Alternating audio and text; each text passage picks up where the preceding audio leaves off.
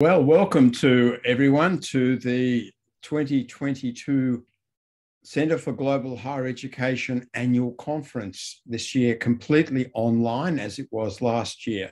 Maybe next year we'll have a double format with a face-to-face conference and an online conference, but the online conference is great because it enables us to connect to everyone across the world. I'll just set up my screen share. There we go. Tell me if you can see that, colleagues. My screen now visible? Yes. Great. Now, the conference is mounted by the Centre for Global Higher Education, as I've said. The centre is funded by the Economic and Social Research Council in the UK and supported also by Research England. And it runs 10 active research projects at present. It generates a range of outputs. We think we have significant impacts on policy and practice, and you'll hear about those dimensions tomorrow when our projects report in the afternoon. We also run a global webinar program and we'll be resuming face-to-face seminars in the UK soon. Here's the list of the current projects. Various projects looking at global, national and local aspects of higher education. Now, some are more UK focused than others, but most have a comparative dimension. For example, a governance project is about to publish a book which covers not just the UK, but Norway, Germany, Hungary and Ireland. The project looking at the public good role of higher education has done casework in Japan, China, South Korea, France, Finland, Poland, Chile, Canada, and the UK. As I said, all these projects will be discussed tomorrow. Well, why a Centre for Global Higher Education? Well, international and global dimension has become more important. And clearly it impacts national and local higher education in lots of ways. Now, despite the present geopolitical storms, global activity in higher education, and especially in science, is still growing. The output of global research and internationally collaborative papers continues to rise year by year. And as the pandemic settles into its endemic phase, and so that after a fashion we live with it, I think the mobility of students international mobility of students will return to its growth path of the pre-2020 period. But all is not straightforward and simple in the growth of global higher education. I mean, global higher education is highly unequal, and the bibliometric collections in global research contain few papers other than those in English. We'll discuss that at this conference. Global rankings have been constructed in such a way as to favour universities from the Anglophone countries and reproduce their dominance at world level, despite the fact that capacity in higher education and science is much more broadly distributed across the world than it was. The present global regime in higher education looks unsustainable in the longer term. And there are other issues and problems that we must deal with. The economic market model has never really been right for higher education. It does not value the contribution of higher education to the personal development of graduates or to the collective public good. I mean, it focuses on employability, although the labour market outcomes of graduates cannot be controlled from higher education alone. Jobs and careers are closely affected by the social backgrounds of graduates and their continuing social networks. The transition to work is a shared responsibility in which large and small employers and the professions and occupations are very important, along with higher education. And we have a parallel set of issues, misplaced expectations again, in relation to social mobility and social equity. Inequalities are deep-seated and cannot be overcome by changes in higher education alone. Social reform is a shared social responsibility. Effective partnerships with schools are key, and changes to income distribution, wage setting, and the tax spend agendas of governments are arguably more powerful than education in changing society, although higher education is part of the solution, and we have responsibilities to open up the sector to all social groups as well as we can. But perhaps the most notable development in higher education in the time in which CGHE has been actively researching has been in geopolitics. I mean, populism and geopolitics are increasingly impacting the sector across the world. We have some autonomy as a sector, fortunately, yet we are also connected with the nation and with the world at many points. And all the big changes seem to impinge on higher education now. And in some of these changes, higher education institutions and science are protagonists or themselves under fire. Brexit in the UK has stopped the entry of many European students, ended much research cooperation, and truncated the slow formation of a regional European identity in UK, a process in which the universities were playing a leading role. The US determination to retain global supremacy vis-a-vis China has triggered a new era of securitization in science and technology, which is significantly reducing collaboration between China and the West. US-China co-publication in 2020 was overwhelmingly the most important nation-to-nation collaboration in world science. That's already looking like a past era that's receding. That productive and happy arrangement is unfortunately eroding. Securitization plays out in visa restrictions and suspicion towards academic faculty with joint appointments in China and the US. In the other quasi-Cold War, Russia, after 2 decades of struggling to kickstart internationalized universities with world-ranked science, has junked this policy completely. It's turned to aggressive militarism and the shutdown of freedoms and international links in its own universities have taken it out of cross-border relations in higher education, perhaps for decades. At the same time, much of Ukraine's higher education has been stopped in its tracks. Ukraine's population is 2/3 that of the UK. It's a relatively large European country. It has a large higher education system and one that needs international support.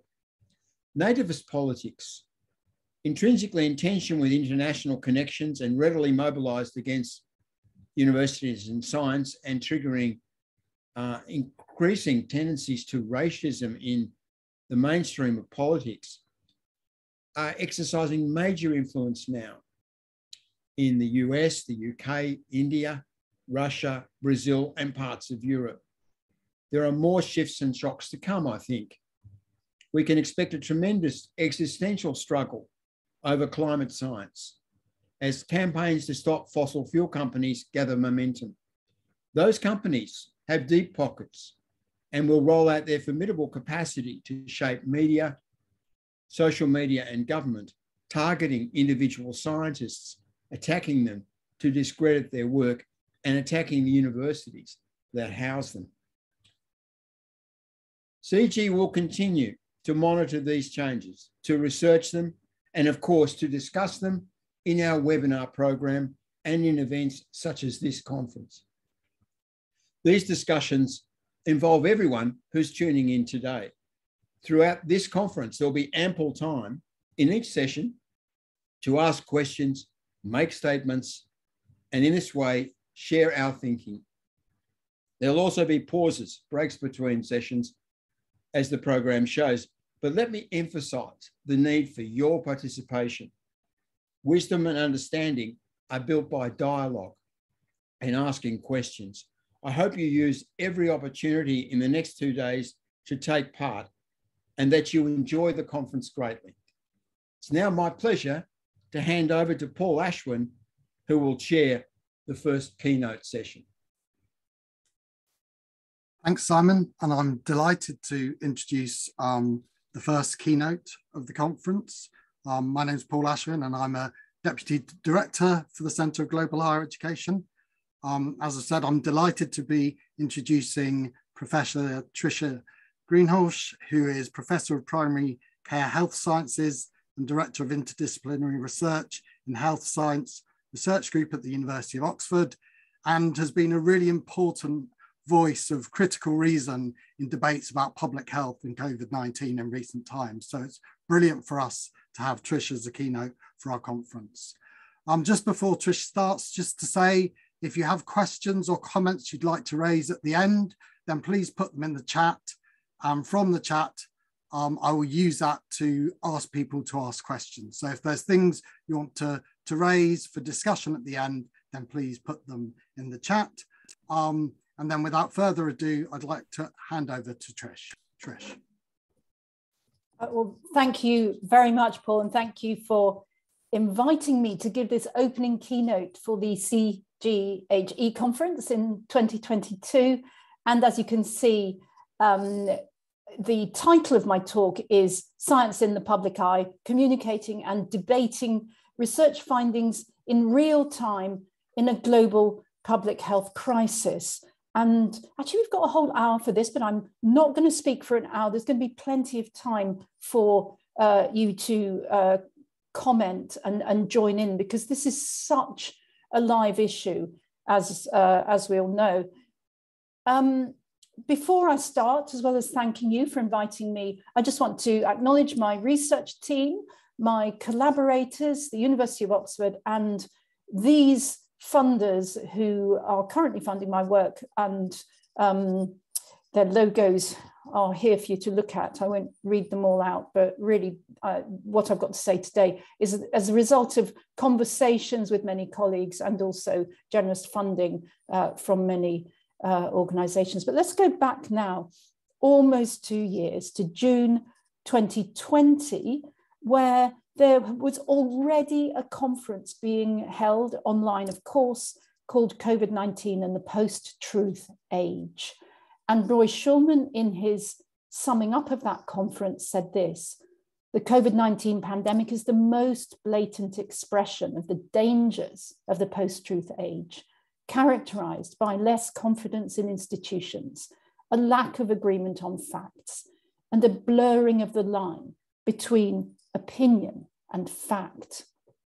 And if we go to the dictionary, post-truth appeared in the dictionary in 2015 or 2016, I can't remember. It was actually in public use from the late 1990s. And it's defined as this: relating to or denoting circumstances in which objective facts are less influential in shaping public opinion than appeals to emotion and personal beliefs. And of course, those of us who are academics, those of us who value higher education, are really troubled by this whole post-truth phenomenon. And I want to really try and unpack our relationship as academics to this. And of course, the media are absolutely key in this. All right, let's have a slightly trivial example to get us warmed up. Here's November 2020. It's someone on Twitter who's quoting then President Trump, who's making the claim, "I came up with vaccines." And I very quickly subtweeted that and said, "Yeah, and I'm on the front cover of Vogue." And within a couple of hours, this picture was circulating on social media, courtesy of Craig Yamey, who's a graphic designer. There I was on the front cover of Vogue. And the reason why I'm giving you this example is that this is the speed with which claims get made, but also how people put together imagery and visuals and get them circulating to bolster any kind of claim. Okay, let's now have another example. Here's a pamphlet, which you may have seen circulating. It particularly happened on Facebook, but it was also on Twitter and various other social media outlets, and also reproduced in some of the mainstream tabloid media. And you can see how this is constructed. It begins, "Your health, your life, your choice, be safe." It's entitled "Face Mask Safety, Know the Facts Before You Wear One." And they make 6 claims that masks decrease your oxygen intake. That doesn't sound too good, does it? They increase your inhalation of toxins because they don't allow you to clear your exhaled poisons properly. Shuts down your immune system because all those toxins get into you and do bad things to your immune system. it increases your virus risk. It doesn't just have a neutral effect, because there's all these viruses inside your body that are dormant, but because of these poisons, they wake up and they do bad things to you. Masks, say this pamphlet, are scientifically inaccurate because they've got holes in, of course. If you look through a microscope at a mask, there's holes in it, and the virus is small enough to get through those holes. And finally, the sixth claim, that the science of masks is really very flaky. They haven't been properly tested in peer-reviewed studies. Okay, so I took hold of this leaflet, had a go with my laptop, and I made this one. You can see I've set it out in exactly the same way, with the face mask safety title and know the facts. And I'm presenting 6 different facts: that it has no effect on your oxygen intake, no increase in your inhalation of toxins, it doesn't damage your immune system, it decreases virus transmission, not increasing it. And they are scientifically accurate because the virus, of course, doesn't travel naked. It sits on tiny little particles. And if you measure the size of the particle rather than the size of the virus, the holes in the mask are the right size. And there's strong evidence of effectiveness. Now, unlike the people who made the original pamphlet, I'd checked my sources. I'd looked very hard for studies to support the claims, but I'd also done what scientists are supposed to do, which is look for what we call disconfirming evidence. Was there anything that challenged the claims I was making? And if there had been, I would have changed my interpretation. So I put this out and worked hard to get that circulating so that when you went onto Facebook, you at least had 2 of these, and you had to kind of get your head around which one you wanted to take account of. Now, that was a little warm-up exercise, and it tends to lead us to this rather naive conclusion that there's these honest scientists working away in universities who generate something approximating objective truth. And that objective truth is then distorted by bad people in the media, either social media or mainstream media. And that's what leads to public confusion. But actually, it's not like that. And I'm now going to spend a few minutes explaining why it's not like that. Look, one of my interests is the social science of science and the philosophy of science. And these various books are just examples of a very rich literature in which people have studied the scientific process, both empirically and theoretically. And this literature suggests that scientific truth is a lot more complex than many people assume. And I'm going to just briefly explain some of those in a second, but let me first start by telling you a little bit about our master's course. I set up a Master of Science course at the University of Oxford a couple of years ago. It's called Masters in Translational Health Sciences, but that needn't concern us. And this is the very first group assignment that we give our students. So we send them out of the lecture theatre in groups, and we tell them to go and get a fact. To carefully note the context in which that fact was generated. You can bring a qualitative fact, a quantitative fact, any fact you like. You've got to bring it back to class and then defend it to your classmates. And I can tell you that no fact that has been carefully plucked from its context and brought back into the lecture theatre, the seminar room by a group of students has ever survived the scrutiny of their classmates. Of course not. That's what learning at master's level is all about. You learn to challenge the facts. And this wasn't my idea. This was Steve Woolgar's idea, who's a professor of sociology, now retired. And he started the Go and Get a Fact exercise. And he was also a co-author on this book that I've already shown you. The lead author was Bruno Latour, who you may have heard of in relation to something called active network theory. And what they did for this book, which is subtitled The Construction of Scientific Fact, very interesting metaphor there. They looked at scientists in laboratories and they kind of depicted them as a bit of a strange tribe with their own myths and rituals. And I love this quote from that book. Some statements made by scientists appeared to their fellow scientists more fact-like than others. And this was exactly what we found when we did the Go and Get a Fact exercise, is that some claims made by groups of students have great appeal to their fellow students. So that's a fact. But something else that another group of students have put together, maybe from a different discipline, they don't recognize that as a fact. They're all very interesting. And another really fascinating and very relevant, pandemic relevant observation of this book was that visuals were really important. Diagrams, graphs, tracings, all those kind of things. You can look at it and get a visual picture of what science is about, come to depict the way things are. And this is something that Latour called inscriptions or inscription devices.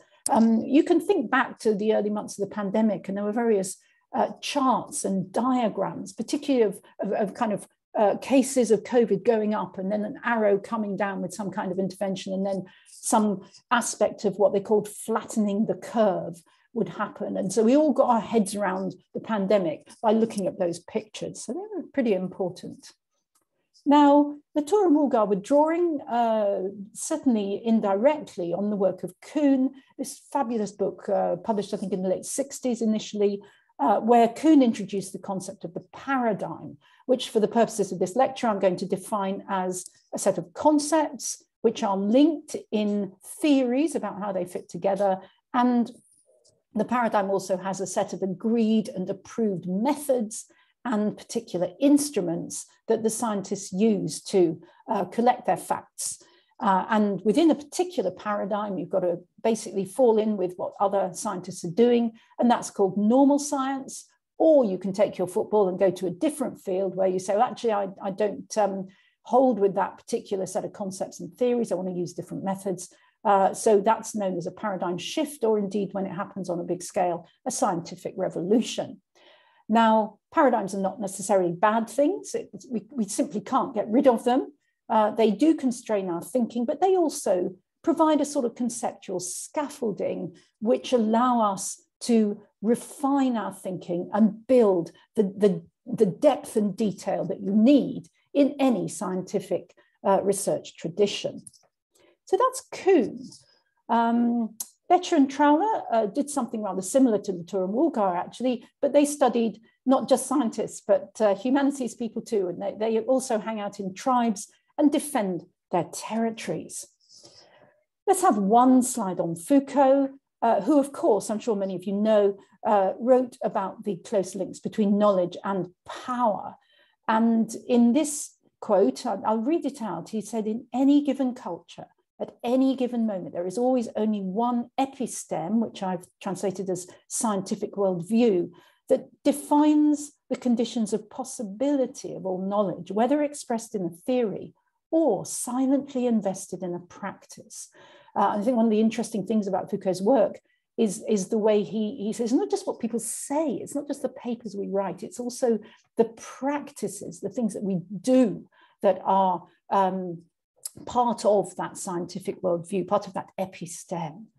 Finally, Bourdieu, who was writing in many levels in a similar vein. He talked about knowledge as academic capital, things that we amass.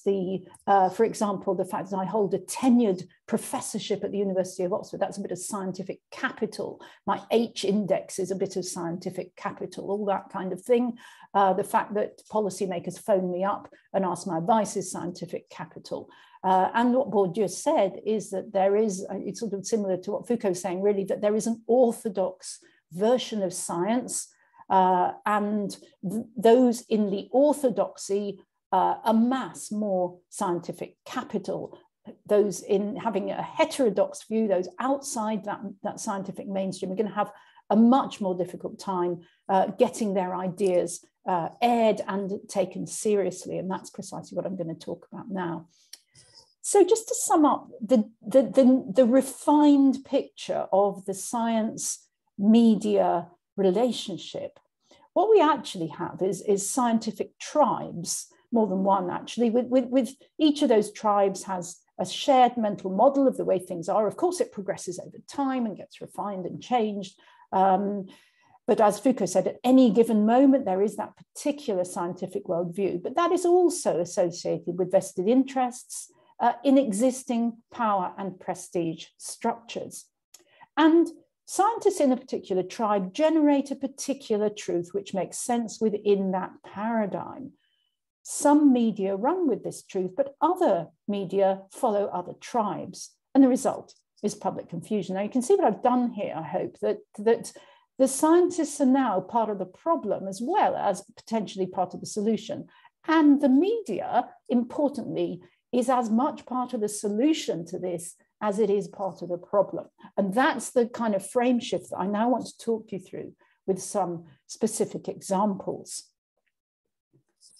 So here we are in March, just early April 2020, and there is a now infamous tweet put out by the World Health Organization. It's still there if you want to look for it. Fact, they say COVID-19 is not airborne. This was very premature because actually it is airborne. What they said was the coronavirus is mainly transmitted through droplets generated when an infected person coughs, sneezes, or speaks. And to protect yourself, you've got to protect yourself against those droplets. Okay, so wash your hands, keep washing your hands. Do you remember all that hand washing we were doing? Disinfecting surfaces and avoid touching your face because otherwise you might pick up a droplet of saliva or some other horrible body fluid and then transmit it to someone else. So that was what the WHO were putting out. Meanwhile, the same week, some colleagues and I published this paper in the British Medical Journal, arguing for something called the precautionary principle. We weren't arguing that COVID was airborne because we didn't know that then. What we were arguing was we didn't know how it was spread. We were saying that maybe it could be airborne. Maybe, just maybe it might be a good idea for people to wear face masks because something was making this virus spread. And while we were waiting for proof, we should act before we had hard and fast, 100% sure evidence, partly on the basis of the many stories that we had. Now, this is an interesting thing. Are you the kind of scientist who takes notice of a story or are you not? But the story that got me going, writing this paper, which we wrote in about mid-March, was a story about a concert that had happened in one of the big concert halls in Amsterdam on the 8th of March, 2020. I think it was St. Matthew Passion performance. And following that performance, there was not many cases of COVID in the Netherlands before that concert, but 130 people, many members of the choir developed COVID. Many were hospitalized. The conductor, I think, ended up on intensive care and 4 people died. So this was kind of pretty dramatic. Hey, goodness me, it's hit Europe big time. Maybe we should wear masks before we have hard and fast proof. Well, the airborne nature of SARS-CoV-2 is linked to the question of whether we should be wearing masks. And coming back to what I would call the fake news pamphlet, the post-truth pamphlet, by September 2020, we had Scott Atlas, who at the time was President Trump's COVID advisor, quoting 3 authoritative sources to support the claim that masks don't work and it would be a good idea if we didn't wear them.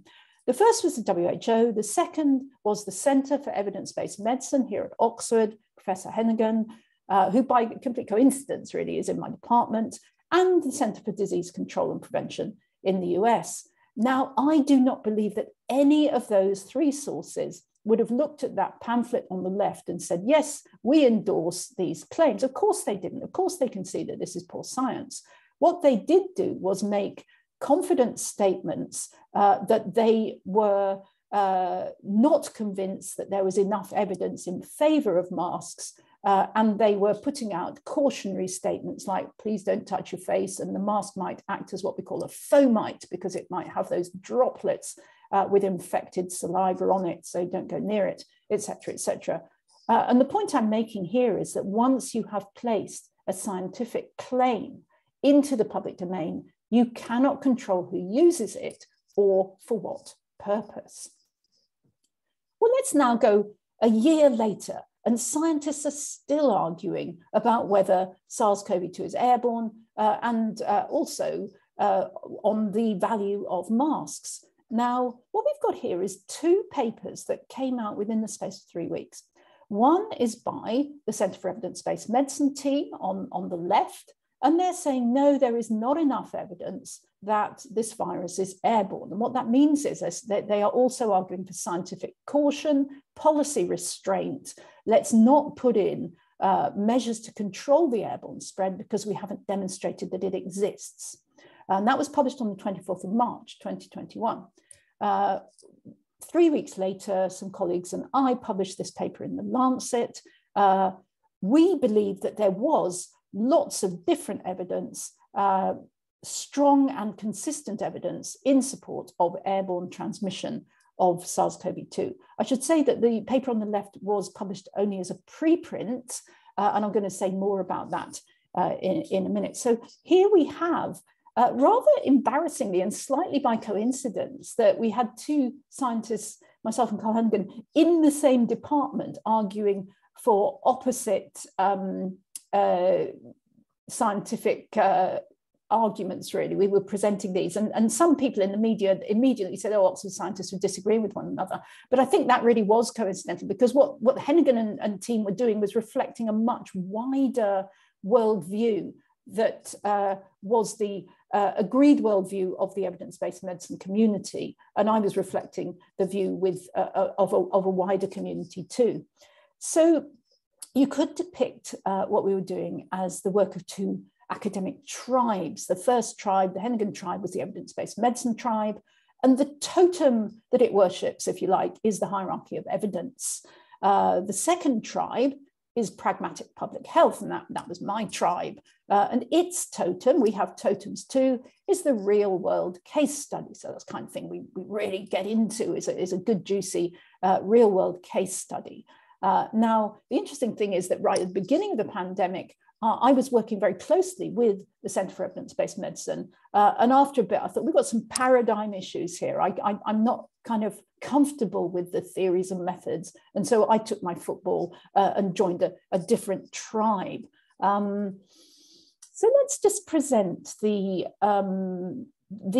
evidence-based medicine paradigm. There is a hierarchy of evidence with randomized controlled trials at the top. And if you talk to anyone competent in EBM, they will say, look, this is not something that is completely hard and fast. Of course, some types of evidence, some research questions don't need RCTs, et cetera, et cetera, et cetera. So this is a little bit of a caricature, but there is no doubt that, broadly speaking, the RCT is greatly valued. And that is linked to an underpinning assumption that good science is assumed to be defined by the use of correct methods. It's a methodological hierarchy. That even if you're asking a question for which the RCT isn't the best method, you will have some other method that is deemed to be the best method for that particular question. But in most, though not all cases, EBM will say that if participants are randomized in an experiment, that's good science. If they're not, it's less good science. And this actually is a pretty good way of looking at the world for certain research questions and in certain contexts. I speak as a survivor of a poor prognosis cancer. I am only alive because of a randomized controlled trial, which stipulated what treatment I should be given. And that was many years ago, and I've been cured for a long time. So this isn't a bad thing, but this is a particular paradigm. And at the beginning of the pandemic, two of the EBM people, Hennigan and Jefferson, applied this hierarchy of evidence to mask research. And what they did was they rejected this in the Cochrane review. They rejected all evidence except RCTs. So they effectively chopped off the red triangle at the top of the hierarchy. And you can see they've put all other studies in the metaphorical trash can. And their conclusion was evidence from 14 trials on the use of masks versus no masks was disappointing. It showed no effect in either healthcare workers or in community settings. And that was where the fact in inverted commas, that masks don't work came from. And it ended up being appropriated by Scott Atlas in this tweet and cited directly by President Trump. Now, they weren't, their intentions were very honorable. They really believed that those randomized trials were the route to scientific truth. And within their paradigm, perhaps that was the truth. But now let's move to pragmatic public health, because this is a very different tribe. It has very different scientific and philosophical assumptions.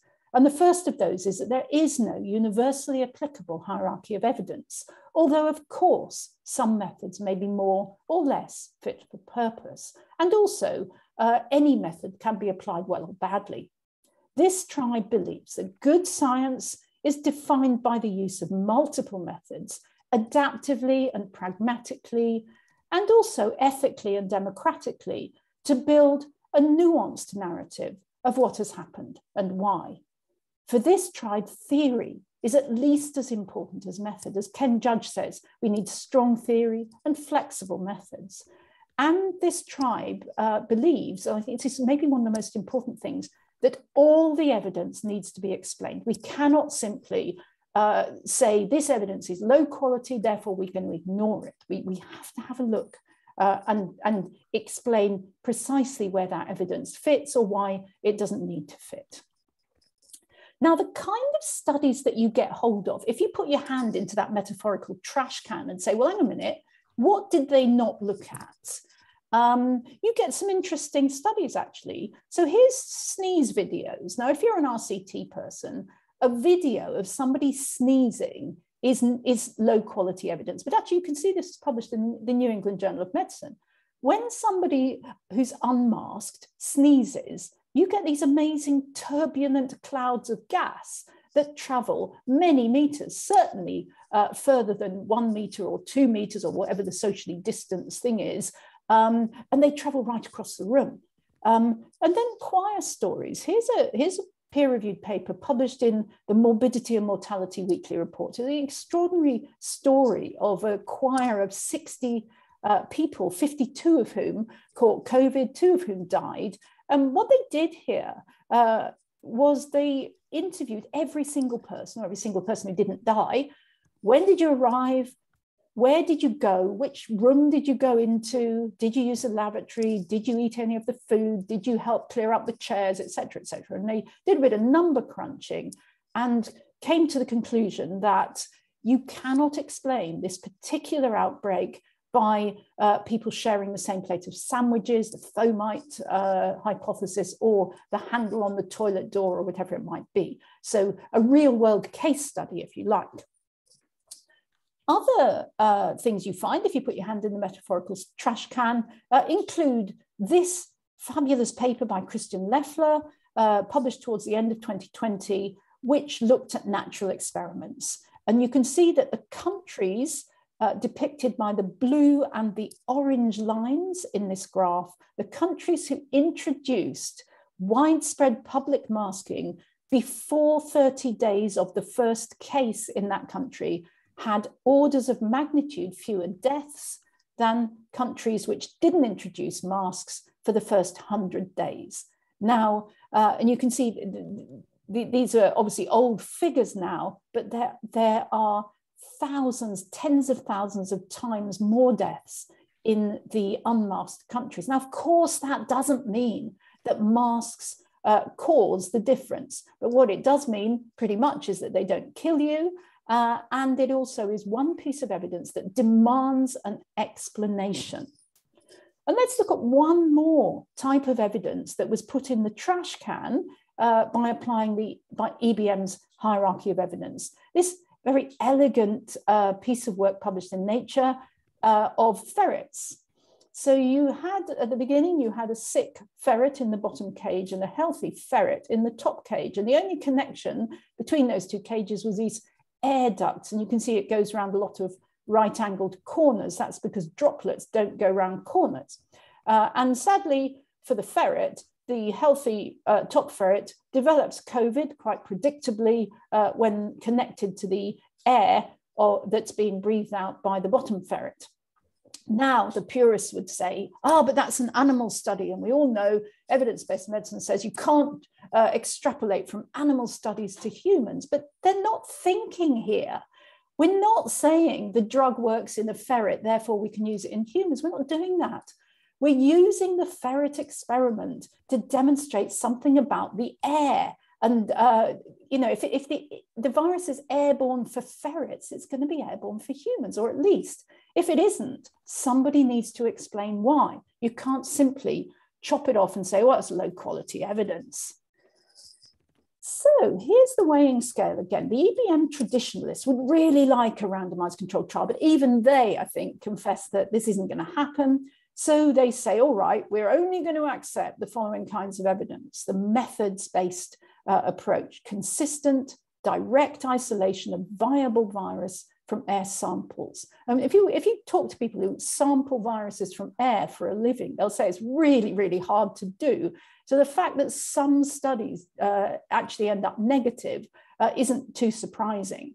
And the other thing the EBM people want is consistent, direct infection of humans from sharing air. So if it doesn't happen all the time, then it doesn't happen at all. Now, as far as they're concerned, that means that the absence of that kind of evidence means that the overall conclusion is that either COVID's not airborne or that there isn't sufficient evidence yet. The public health people who got together with aerosol scientists say, no, there's tons of evidence, and you guys have got to explain all this. You've got to explain the super spreading events, particularly the ones involving singing. You've got to explain long-range transmission in quarantine hotels where people pass on the same genetic strain of COVID, even though they never enter a corridor at the same time. They never touch any common surface. You've got CCTV evidence of that.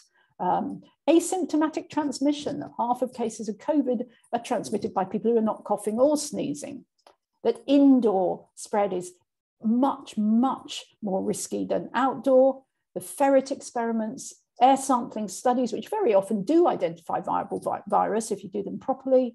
The presence of SARS-CoV-2 in air filters, and the fact that hospitals who introduce widespread mask mandates for both staff and patients dramatically reduce hospital-acquired COVID. So as far as we were concerned, you stack all this up, looks pretty much as if this virus is airborne, and it's time to act now, not waiting for some kind of gold standard evidence. But the EBM line was unconvinced. The lack of recoverable viral culture samples of SARS-CoV-2 prevents firm conclusions to be drawn about airborne transmission. The current evidence is of low quality, they said, having applied the hierarchy of evidence, and there's an urgent need to standardize methods, meaning everyone's got to use the methods that are accepted in this particular tribe's paradigm, and improve reporting. Could you write up your studies the way we would like them written up? Now, I would say that if you know your Bourdieu, this is a classic orthodoxy power move. This systematic review was funded by the World Health Organization, and it was seen to be the gold standard of evidence. So of course, those with the orthodox scientific capital are able to start making statements about the current evidence being low quality. And as Hugh Davis says, evidence is what powerful people say it is.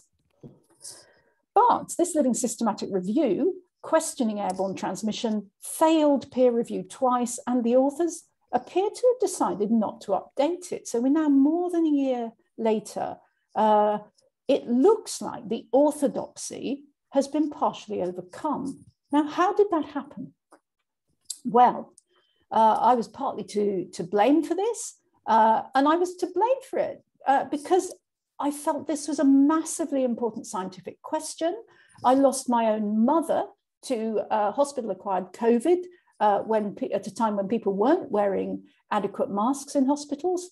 And I personally felt that there was a massive risk that the pandemic would continue to kill people unnecessarily. So this wasn't a personal vendetta. This was a scientific issue about which I felt extremely strongly. And I worked with 5 colleagues from around the world, many of whom were aerosol scientists. And this is what we did. We moved very quickly to summarize what was at the time a heterodox view in a very short paper for The Lancet, 1,200 words that your academics, to get the evidence summarized in not much more than 1,000 words is a tough challenge. We persuaded The Lancet to publish it. That took a lot of backstage negotiation, going back and forth. The eve of publication, we mobilized our networks, our social media networks, our press officers. We put out a press release. And within a week of publication, this paper was the most tweeted about Lancet paper ever. You can see its Altmetric score is well over 20,000. It's still in the top 25, I think. I haven't checked this morning, but it certainly was a few weeks ago.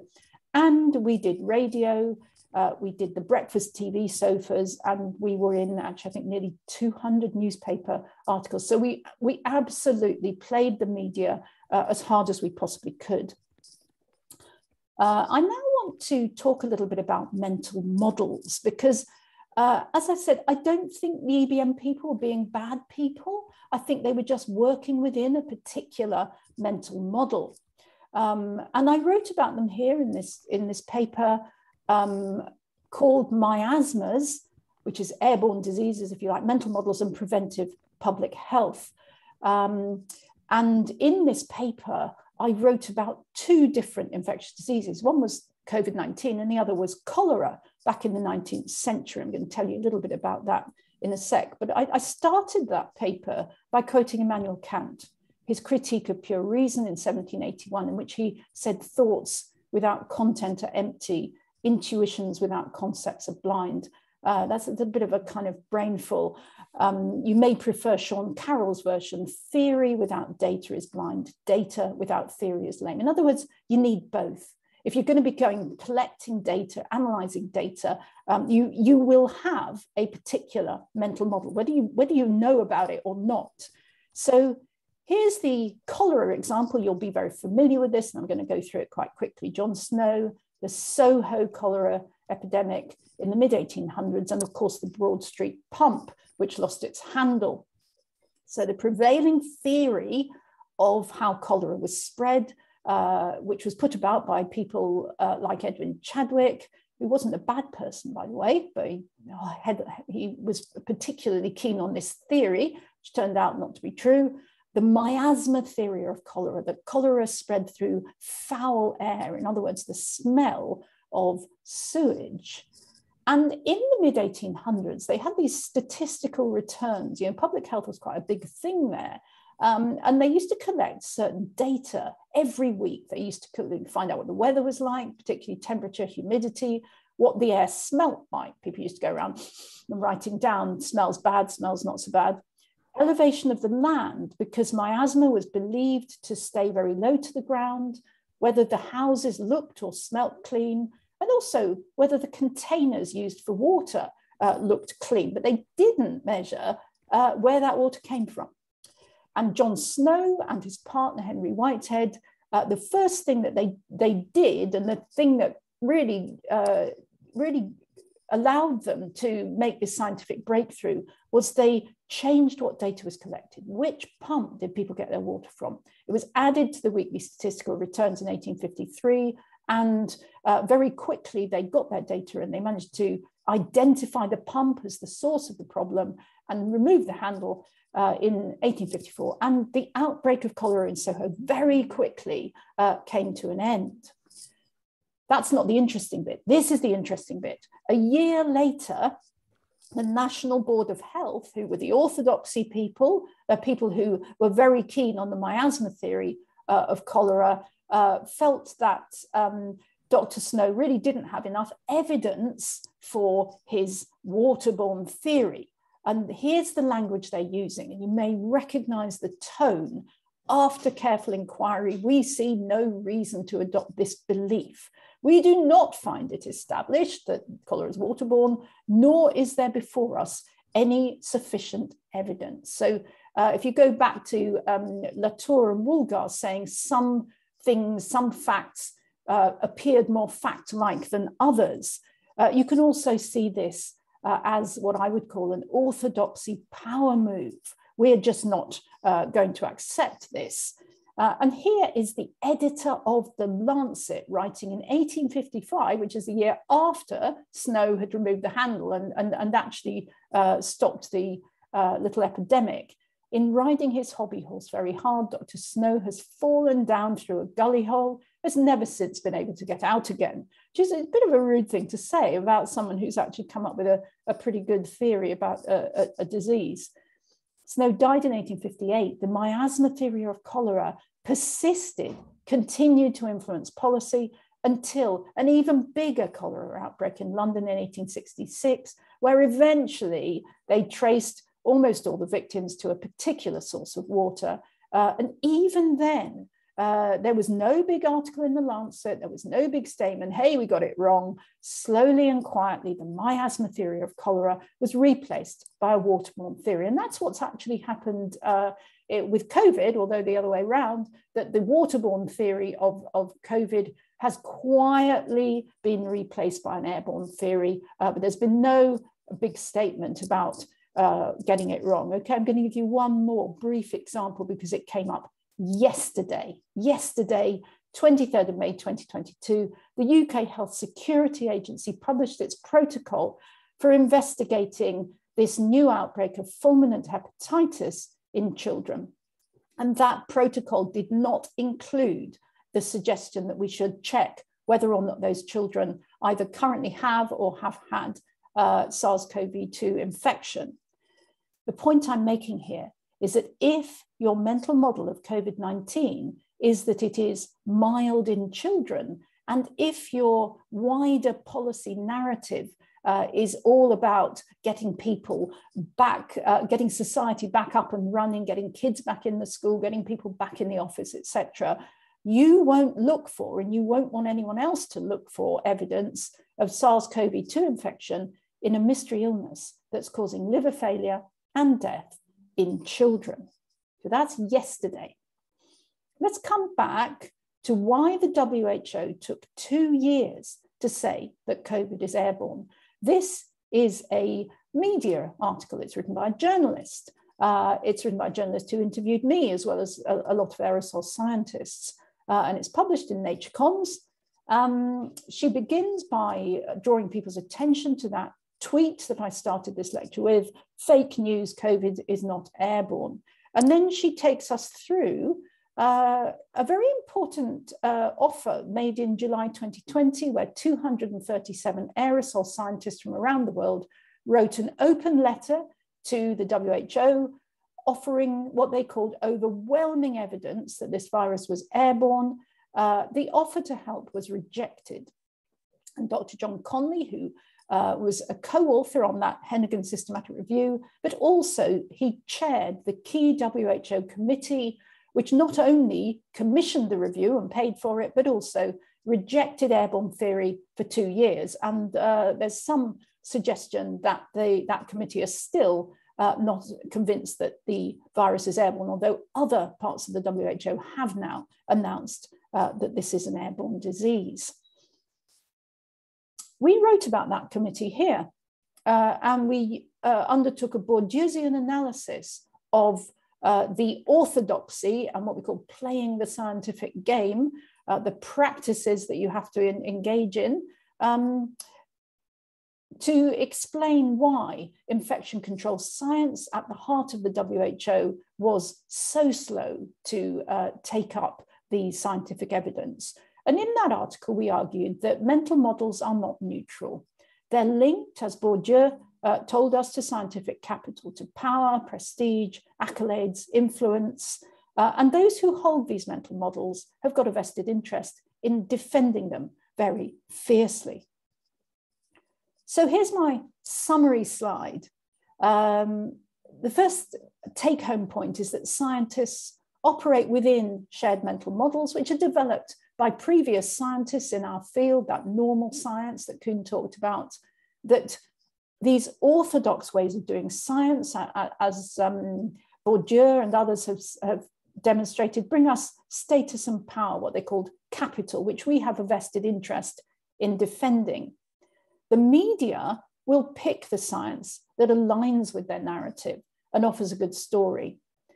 And my final point, which we might want to discuss, if you don't ride the tiger of mainstream and social media, it will ride you. So thank you for your attention. I'm now going to stop sharing my screen and we can have a discussion.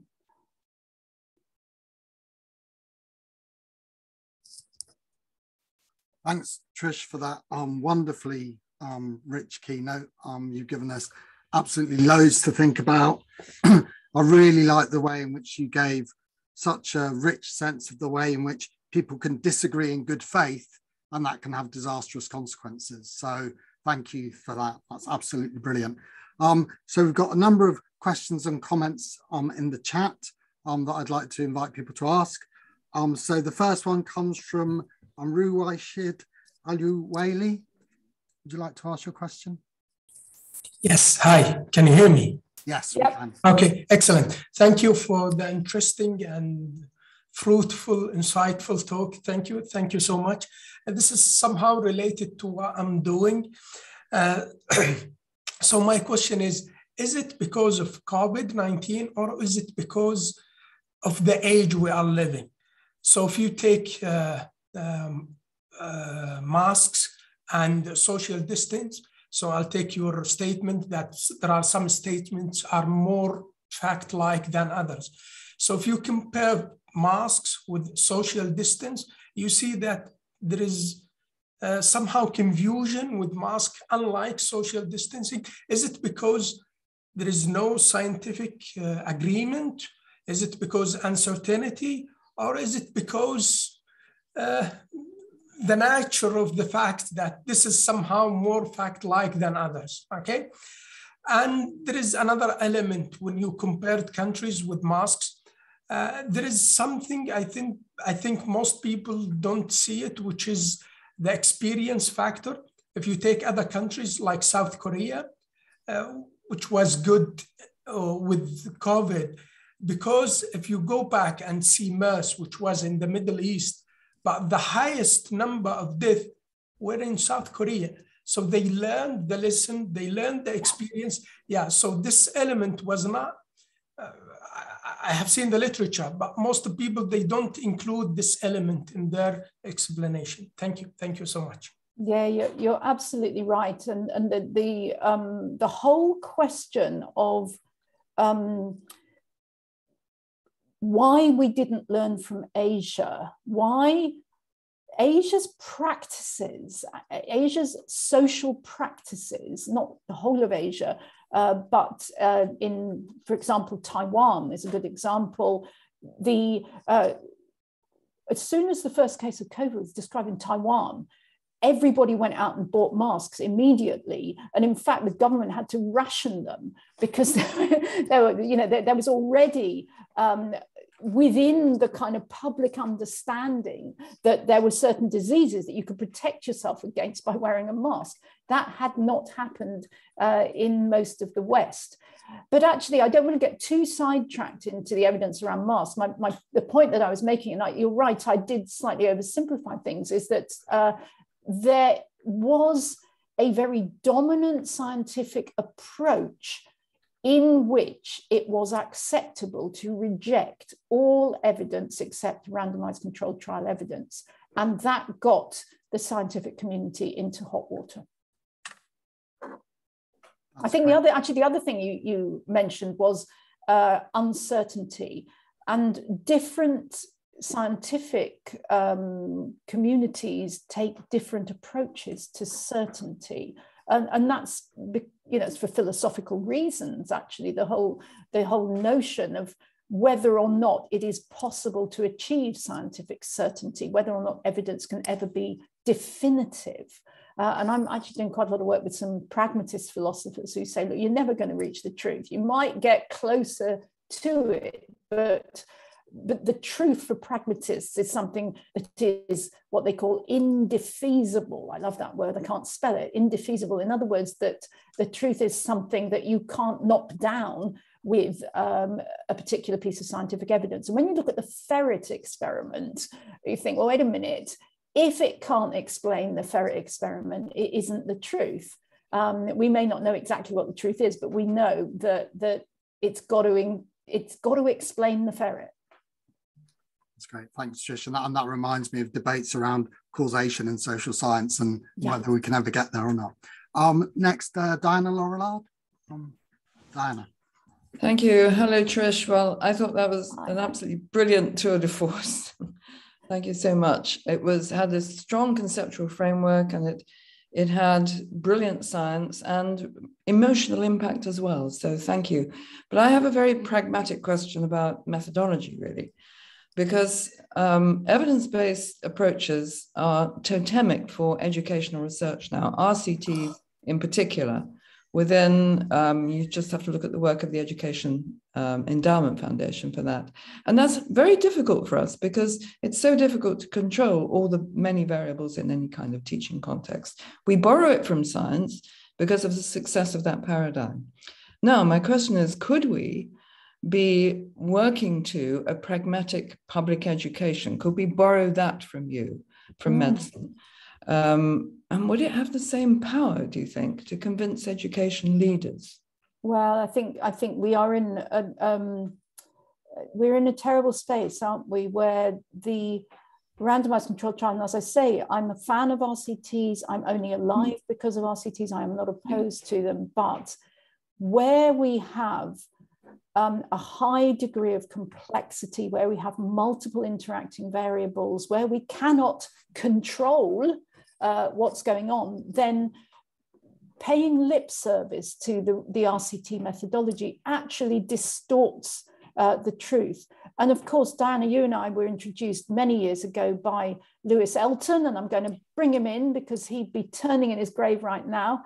I remember Lewis saying to me years ago, when he came to help us do some evaluation of a course I was setting up, nearly 25 years ago.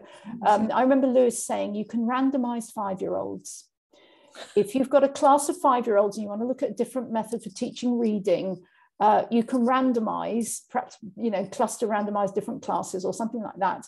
But as you move up the kind of educational ladder, it's very hard to randomize PhD students, for example. And the fact that randomized controlled trials are now seen as the gold standard form of evidence in parts of inquiry where they shouldn't be seen as the gold standard of evidence is highly problematic. And I am still hoping to get a European Research Council grant to look from a philosophical perspective at why and how complex grand challenges cannot be addressed purely or even primarily through RCTs.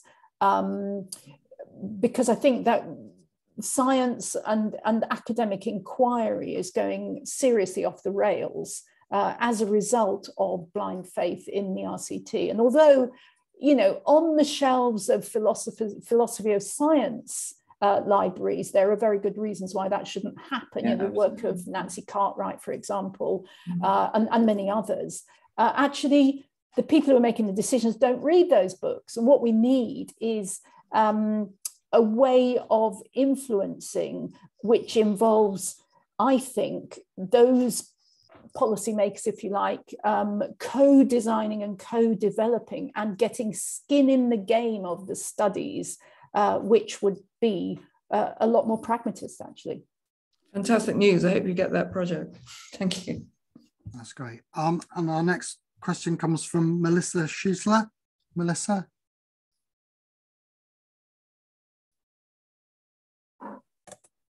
Hi there, good morning. Trish, thank you so much for your talk. I really enjoyed that. I'm just wondering your closing comment about riding the tiger of social media. And Twitter, of course, a very big tiger. But what I'm finding when I see my students is that it's TikTok that they're really looking at, engaged with. And I'm just wondering your thoughts on TikTok and how the media is disseminated through that. It's very quick, it's very snappy, it's different to Twitter. So I just wondered your thoughts on TikTok, or if you even have much experience with it. That's just 10 times worse, isn't it? I thought I'd done so well getting on Twitter, and then my kids say to me, nobody's on Twitter apart from aging academics. Yeah, no, you're right. You're absolutely right.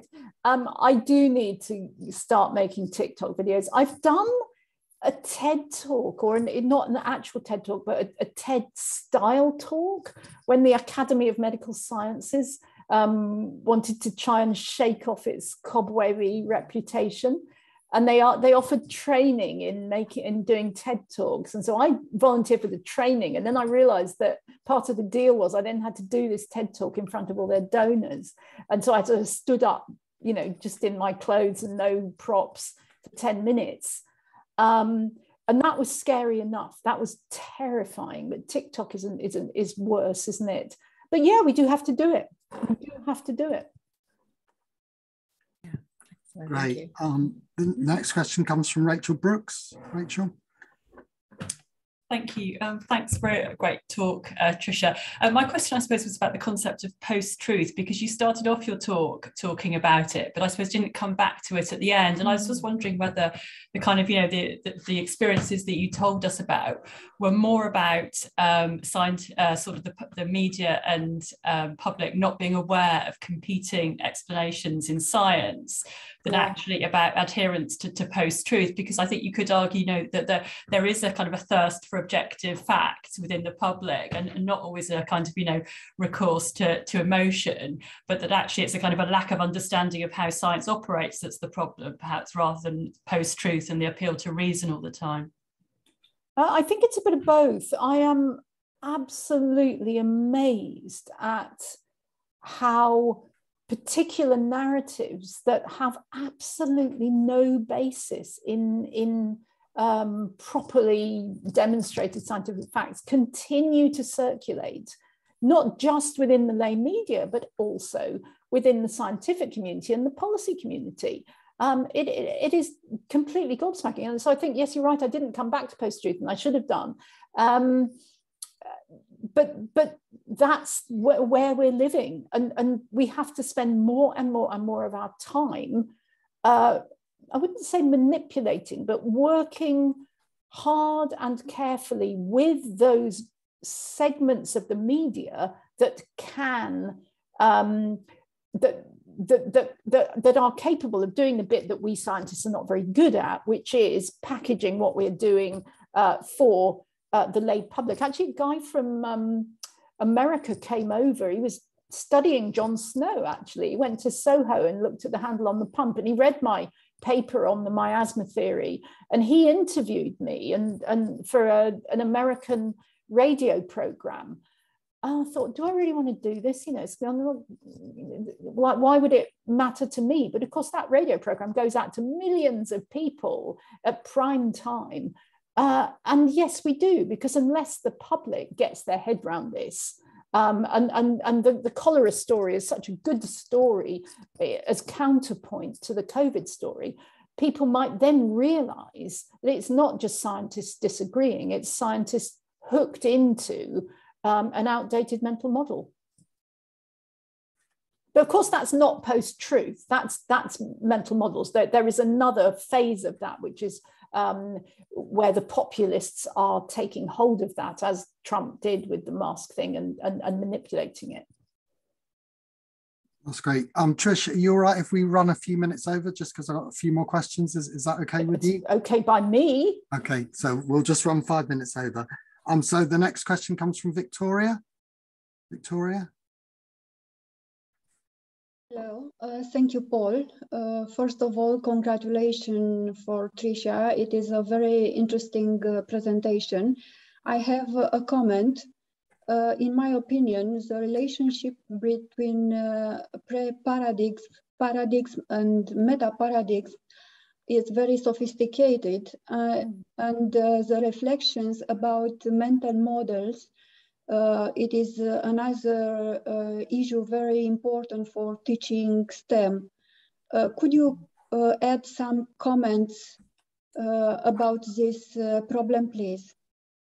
Oh, goodness. So you mean, should we require all scientists to study the philosophy of science? I think they do that in France, actually.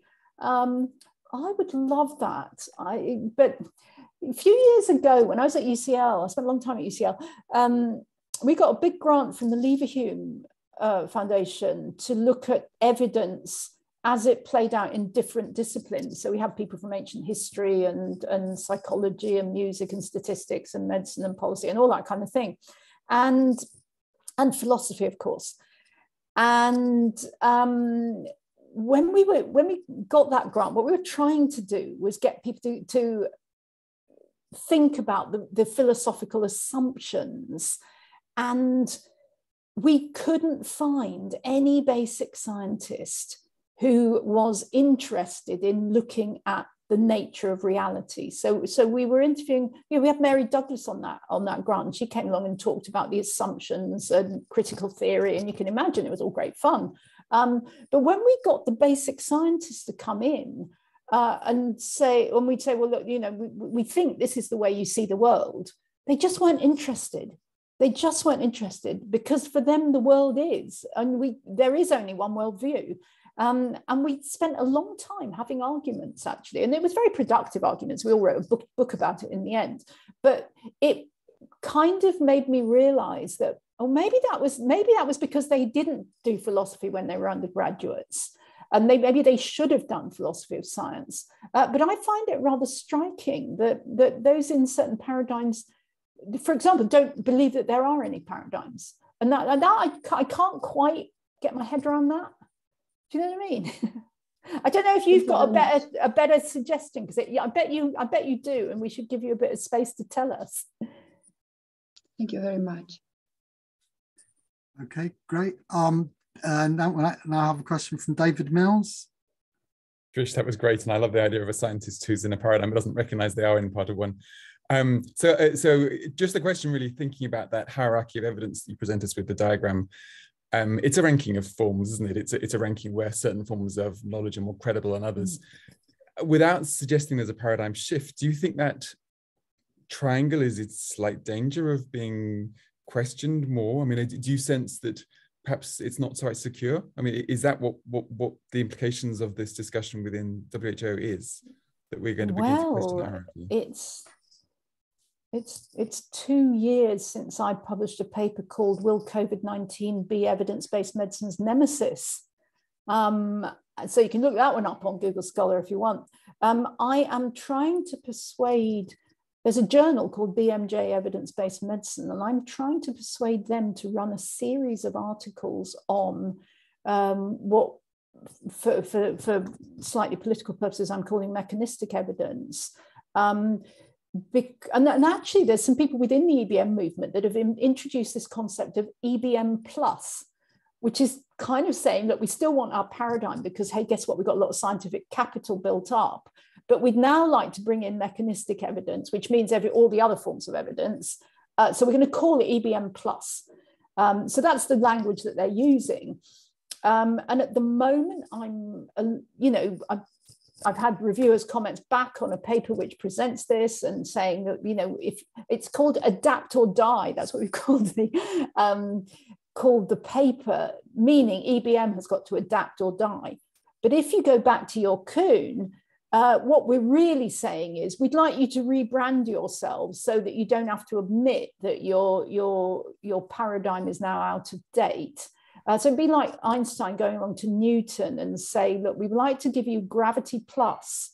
So you can still keep your chair at Cambridge and all that kind of thing. But it's now going to be gravity plus, but it's going to be theory of relativity and all that kind of thing. And I'm not sure it's going to, but it's actually a really interesting question, because I started getting involved in the evidence-based medicine movement in the early 90s.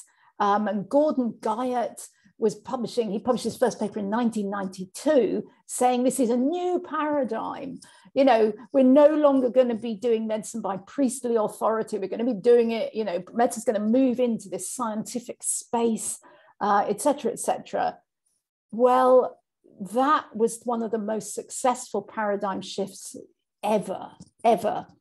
And EBM has encroached. As Diana said, it's taken over education. It's getting everywhere. It's evidence-based policy, evidence-based management, goodness knows.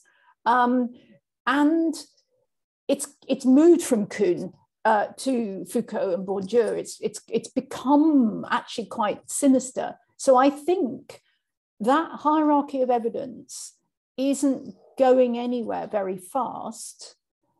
But at least let's be reflexive about it. At least let's be clear that that's what's going on, and that there are orthodoxy power plays all over the place, and let's call them what they are. That's step one. Okay, that's great. I'm afraid we need to leave it there. Apologies to people who we didn't have time to call on. I'd like to finish by thanking Trish for an absolutely stunning keynote. It's an absolutely brilliant start to our conference, and the reflexive and engaged way you responded to the questions and comments was also brilliant. So thank you so much. It's been the perfect keynote to start a conference on higher education knowledge in the plural world, and thank you ever so much. So thank you, Trish. Thank you. Thank you. Thank you. Okay, we now have a short break, shorter than it would have been before the next session, but thanks everyone for your contribution, and particularly thanks to Trish.